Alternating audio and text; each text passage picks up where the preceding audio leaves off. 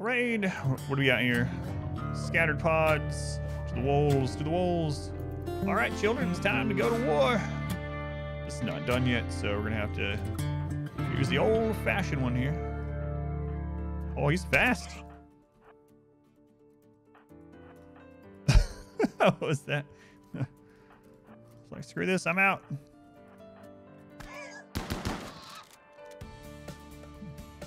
Big step on a trap. See ya.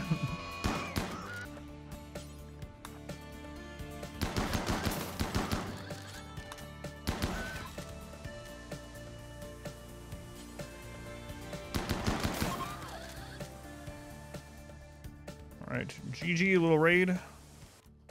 You put a table down there. Oh no, where'd the shield belt go? Did this one have one? We had a few of them with shield belts.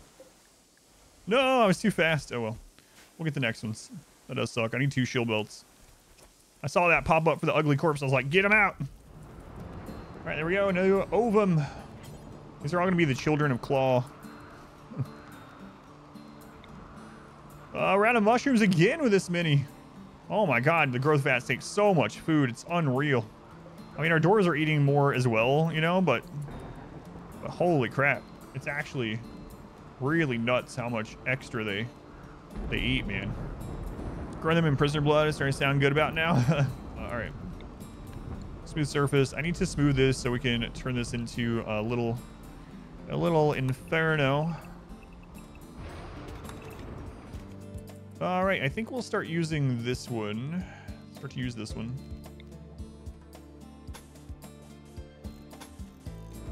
All right, should be mostly good, I think. What's the light level down here? It's not too bad, actually. Not too bad. I guess we could go ahead and start using this one. Oh my god, we might end up having to cut this early, or... yeah, we're gonna have to cut some early. I might have to go hunt. Oh my good lord. They're eating so much. So much. Thought I'd be able to sell some. Yeah, I actually thought I had overproduced. Vat children are hungry little monsters. The Dwarven ones, doubly so, I guess. I'm guessing their genes... wait, so does the 125% extra hunger rate work even on the Vat children? I mean, it's really feeling like it is, so... I might have to. I might have to switch to paste, yeah. It's going to be a fight for mushrooms, basically. You face food for sure. I usually don't. Yeah, we just played a bunch of mountain runs. No problem, but... man, oh man, this one's been crazy. In a normal run, these would be enough to support 6 colonists, roughly, on simple meals forever. On a normal run, each of these rooms at 121 Nutrifungus is about... like, if they get harvested and planted immediately. So let's just say 5 to 5.5 ponds. So we have enough food here for, let's say, 20 to 22 ponds. But our dwarves are, they eat more food, and the growth vats are insane. So we're only feeding 9, 10, 11, 12 if you count the growth vats. We're feeding 12. And we have enough stuff here for like 20 to 25 people. But man, oh man, just going through no problem. Yeah, you can now click them and see how much is in it. There's 121 Nutrifungus. Yeah, 11 by 11 interior. 20 Nutrifungus crops per colonist for simple meals. Yeah. 6 hives. Maybe I take that for the bug meat. How many hives did we just beat? 4? Our last infestation was 4 hives. They're a 6-year-old, so not very good. They're not a dwarf. Probably won't do it. We need more people in planting too. Like, we literally only have 1 person. We put Lilith on there. Convert. Solve cooldown. Where's that little hash monkey? Hash monkey sleeping. All right, hash monkey. As soon as you get up, you're getting converted to our religion. Well, partially. I'm tired of waiting on you. You're getting up. The insect quest is looking better and better. A healthy vat birth. Another vat, baby. Not vatting a baby until they're 3. You get a mood hit from putting them in a vat. Oh boy, oh boy. Someone pick up this vat, baby. That's not somewhere safe. I guess I should make a crib just for when this happens. like a in-between area for the vat babies when they first pop out.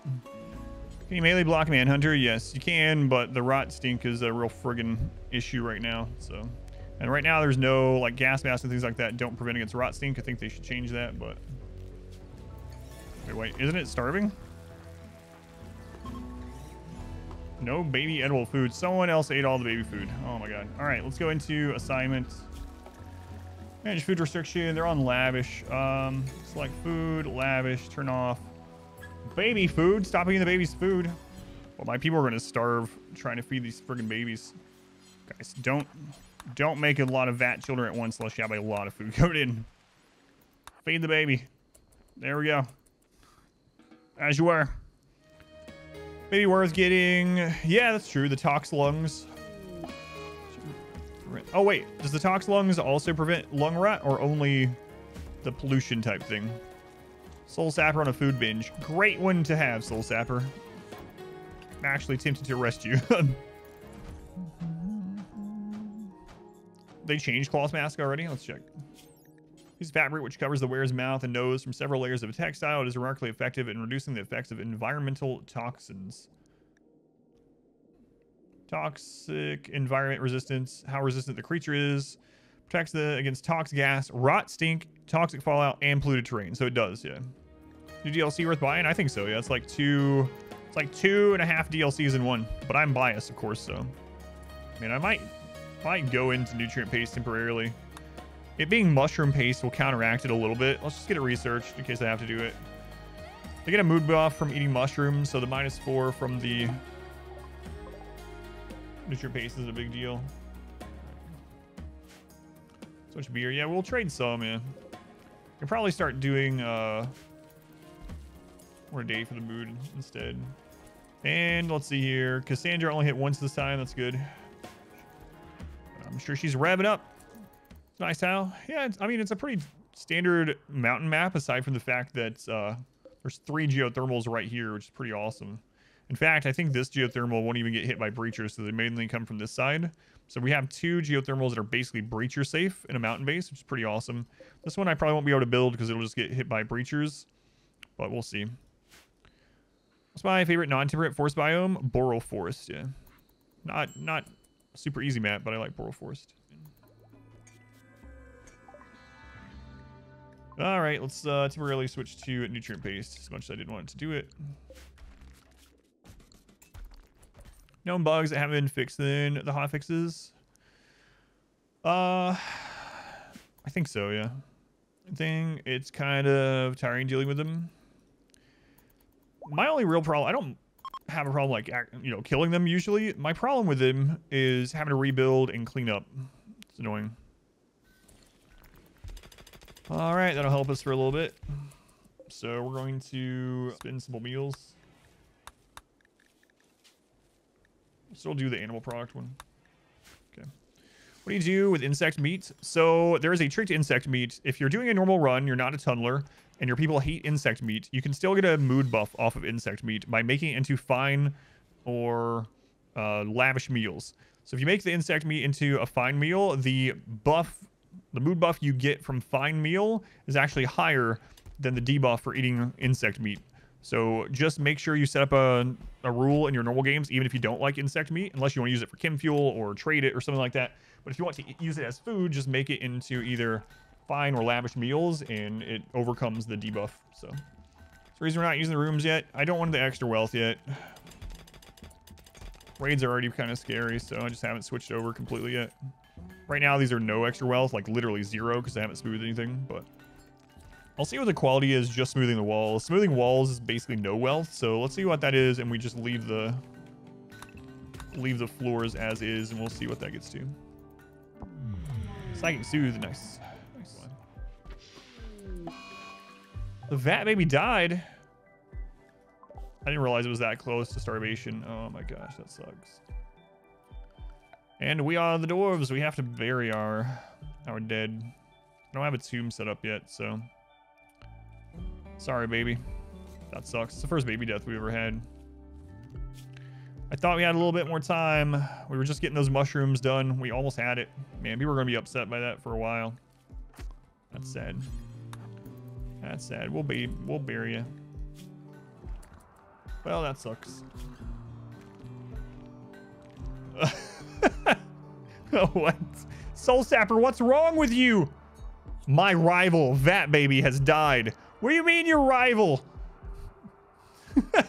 He's got a mood buff because the baby died? How are you its rival? It was conceived in a petri dish and shoved in a vat. I hate that friggin' baby. He's eating all the mushrooms.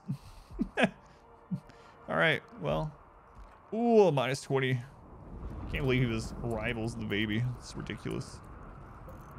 He knew things about Vat Baby. So, I was not expecting that. People are gonna be really unhappy about this death in the very first person I opened. Man, I'm happy that died. How'd the baby die? We didn't have enough nutrition in the third vat, unfortunately. What sucks is we had just started bringing in new mushrooms. So it was really close. I didn't realize it was that close. I thought we had a little bit more time. It's really unfortunate. Baby food, you'll double the food. Okay. You can use hay? How efficient is growing hay for the babies? Why not use the high weakness UV? We have the normal weakness UV. If I use the high weakness, we're gonna be really screwed if we need to go take care of a mech cluster, or if we need to caravan, or if we need to like go somewhere and stop an off-map problem causer, and we suddenly have the huge hit from that. We're gonna have a bad time. So even just the normal UV hit is not great, obviously. We're so close to being done. A baby formed in the growth vat.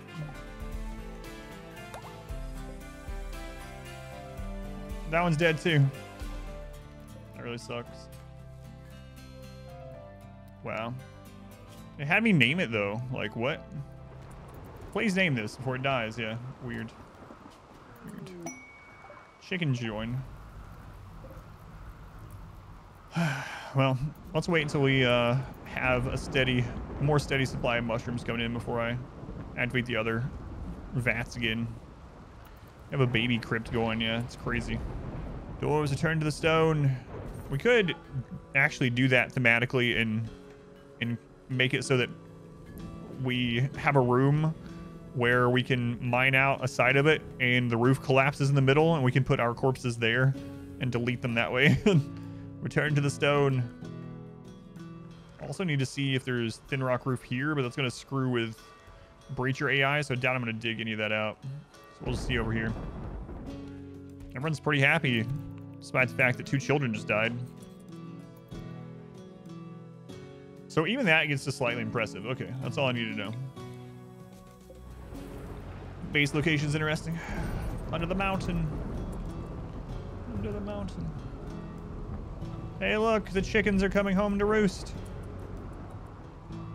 Well, map size 325. I usually use 275, but we're in a bigger mountain, so. All right, they've roosted. They've come home to roast. Meat's back on the menu.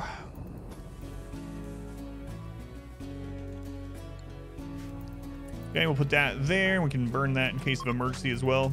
All right, let's see when the last, we're gonna get hit with Cassandra again here soon. We're in the 50s for well, 50,000s of well. We gotta chill out a little bit. Chill out a little bit. This next raid might be brutal. But yeah, Cassandra might just kill us. We're like almost 60,000 wealth, and we don't have a lot of firepower, so. No, we haven't had any incest in our games yet. Fortunately, it warns you. It's like, are you sure you want to make a baby between these 2 people? They are brother and sister. Like, oh, my bad. Yeah, let's not do that. All dwarves are brothers and sometimes sisters. All right, that is off. So let's see, hash monkey. Oh my God, hash monkey. You see this? You see hash monkey out here running? Not running wild. What is it? Nature running? Whatever it calls it. Get in. All right, convert this little hash monkey. Definitely need to get someone off to trade. We'll see what these children get. All right, let's get some of this other research that we'll eventually use done. Advanced lights is a nice one. Healthy vat birth. All right, let's see if we can get this one to actually survive. Right now they're playing with it. It's set to go into the vat. There we go. Into the vat. Do you have any plans for the bedroom hallway? I do. I'm going to make it a giant dining and recreation hallway. So, like, every other one is going to be a table. And then every other one, or everyone in between, will be the recreation. This will end up being the hospital research, construction, whatever. Hey, we can get a little bit of shooting experience here.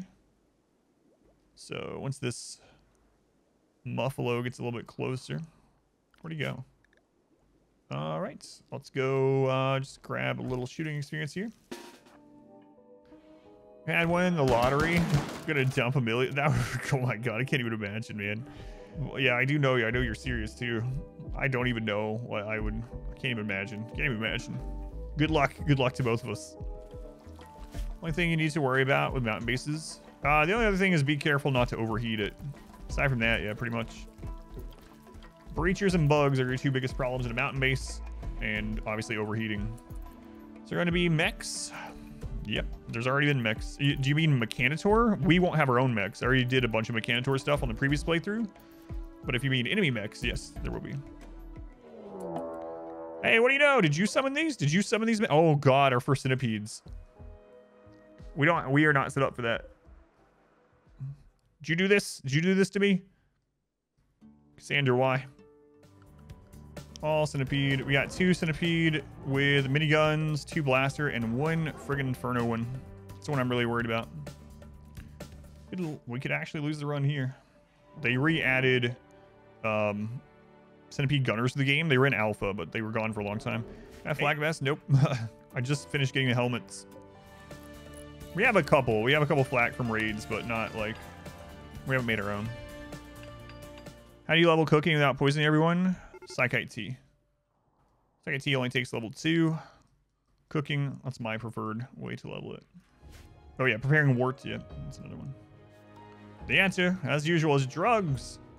I'm gonna try this first, and then we might split over depending on how it's going. Or I can try to separate. Oh god, okay. I need to make a leader after this. Leadership aura, combat command would have been clutch right here. Really worried about the flame centipede, honestly. 3 centipedes. No. 5 centipedes. 3 centipedes, I wouldn't be worried, actually. If the flame centipede gets a shot off from the corner, we could lose, yeah. That's the big problem. We'll see if we can get the flame centipede in first. I'm going to try to pull these 2 up with the baby there. As soon as these 2 get past here, we'll pull. Didn't work. Alright, let's go. All that beer wealth. Oh, we separated the flame centipede. Okay.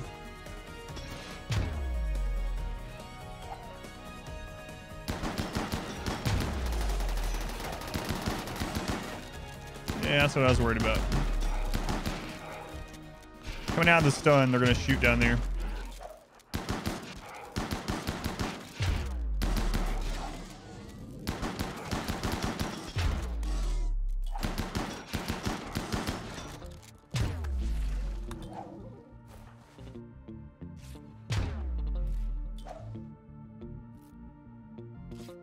See, if that happened with the flame centipede, we're in trouble.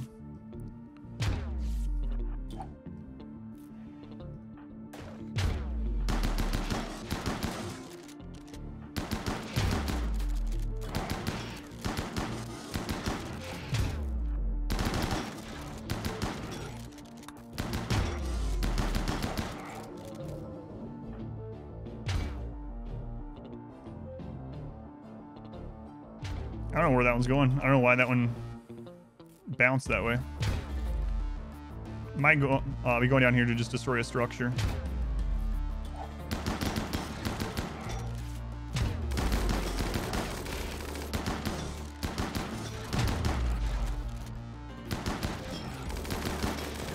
Go there. All right, flame centipede's coming back. Centipede's leaving, retiring. He's had a good life. I'm gonna have to move them, actually. Just move over here.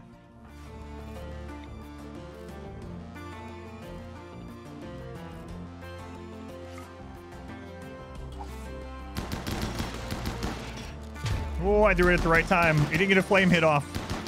All right. Nice.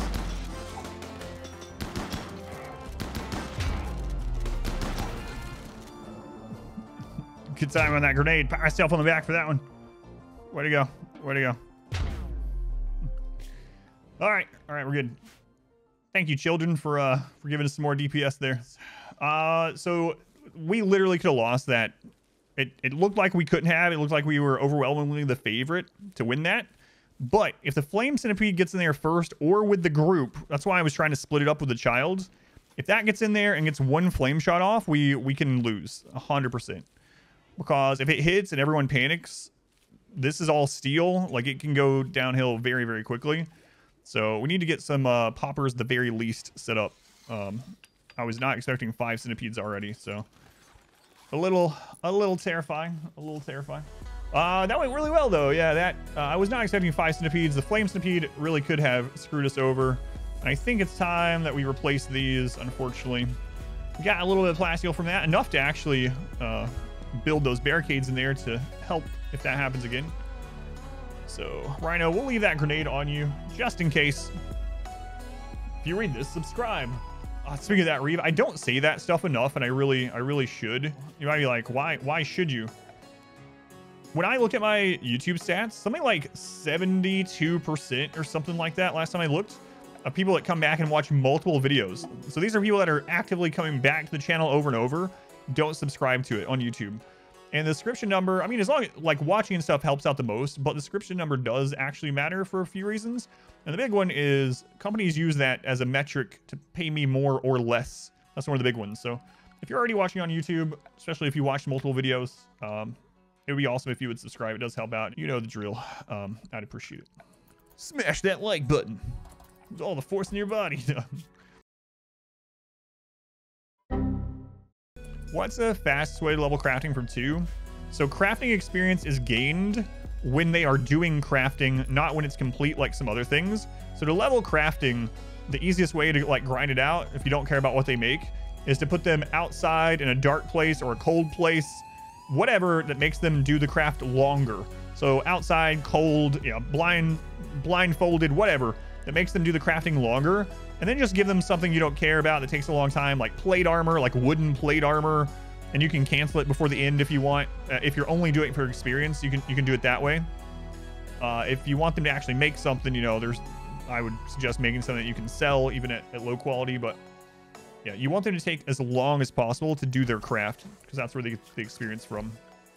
I know there are some things in the game where they get experience once the item is just finished, like as the item finishes, but with crafting, it's the entire process. So, all right, we're actually doing okay on mushrooms now, so I think I can switch back to some meals. All right. So Wildman wandered in. Let's check them out here. Lexan, Pessimist.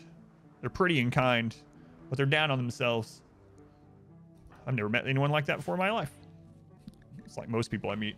I saw a study, an advertising study, that was basically saying that the most popular videos right now in general are 8-second videos. That past that, people start losing attention at 12 seconds. It's like, holy crap. None of those people are watching my YouTube videos, that's for sure. Put a single 10 to 15 second segment of chair versus everything. Chat scrolling on the side.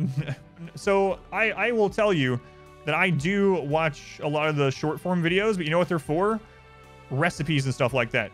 I hate going to a recipe site and it being like friggin' their life story and 6 pages of ads, and then you have to click next for every part of the recipe. Like, screw that.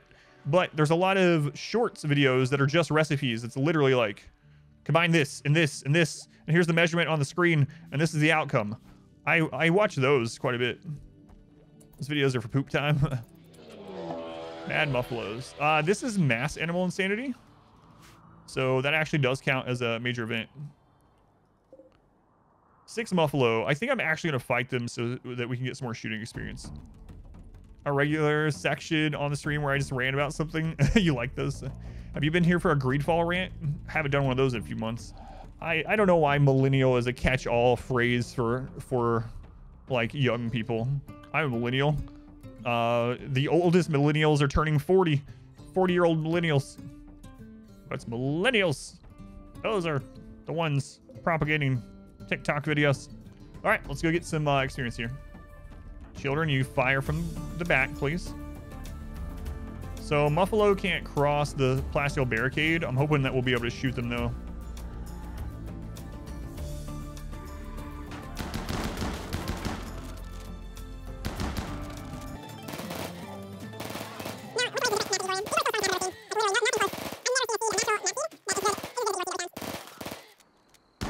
Muffalo are stopped by barricades because barricades count as fences, if anyone's wondering what's going on there. So if you go into animals information, it'll say stopped by fences, and if it says yes, even manhunters are stopped. So like these bison, and you look, and I'll highlight it here. Blocked by fences, yes. So if it says blocked by fences, they also are blocked by sandbags and barricades, and even if they're manhunters. What was the worst thing that ever... So I've only been raided one time when I was AFK. Believe it or not, when I got up, it was against Cassandra, actually. I thought she went on cooldown, but I was off by about a half a day. I got up from my chair. I started walking towards the door, and then I heard the raid notification through my headset as I was about to leave the door, and I ran back in. But I've only ever been raided one time while AFK with no pause.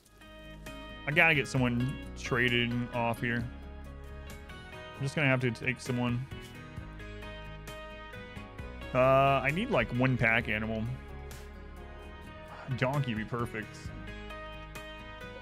Oh, the donkey's actually close by too. Good job, Ramnam. Look at you. Do you need to be over 18 to sell alcohol? No. All right, let's get a name for a donkey out of the animal naming queue. We haven't named a pet in a while, so let's use that here. This is so dumb. Sacrifamule, named by Zidian. Thanks, Zidian. Thanks. Okay, who do I need the least around here right now? Probably Soul Sapper, honestly. Sorry, Soul Sapper. Like, for right now, you're probably the one that is least needed. You can probably solo anything that comes your way as well. It's true, he was getting sick all the time earlier. That would suck. Right. Can't solo the plague. Right. I think I'm going to take Soul Sapper. We're going to make him a bedroll. I don't want to send two people, no. So I'll explain that. So if you don't know, there's a trick, I guess I would call it, with caravanning. If you send a single person, a single animal, and less than 10,000 wealth, you will only ever get ambushed by a single melee raider or two small animals. That's it. It literally can't be higher than that. As soon as you send a second person, the ambushes get way bigger. We're talking like getting attacked by like 13 people or whatever, 8 people, 7 people, whatever. But if you send one person, one animal, and less than 10,000 wealth, the game will never hit that raid with more than one melee enemy or two small animals. So it's you'll see in my recent playthroughs, if you go back and watch any of them, that I almost always have a single person caravan going back and forth, and it's because it's so safe. Is one meal at a time for cooking experience? No, there's 2 reasons for one meal at a time. I haven't gone over it this playthrough, so I'll go over it. The reason why I do one meal at a time, there's 2 reasons. One, I don't want them to proc food poisoning and get all 4 meals at once if they're making it. So if we make one meal at a time, gets food poisoning, and we catch that or whatever, someone eats it, whatever, we're not doing 4. But another big one for me is that 4 meals at a time takes a lot more work time, and if we get raided or an event happens or whatever and I have to draft that person and pull them and they were 75% of the way done, I don't get any of the meals. If I'm doing one at a time in that same allotted time, I would have had 3 meals, but instead I have 0. It's more important against Randy in that sort of way because you can time it with Cassandra. But those are the 2 reasons I usually do 1x, and I generally just do drop in place and I have the shelves there.